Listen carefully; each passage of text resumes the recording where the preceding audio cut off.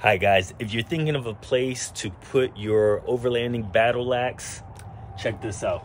Got a couple of quick fists, one on this end, the other on this end. Super simple to access. I can pop it out and it comes right out. The way I did it, pop this off, drilled a hole through. I've got a washer and a nut. Same thing on the other side. Made sure there was a washer there and popped it right back up.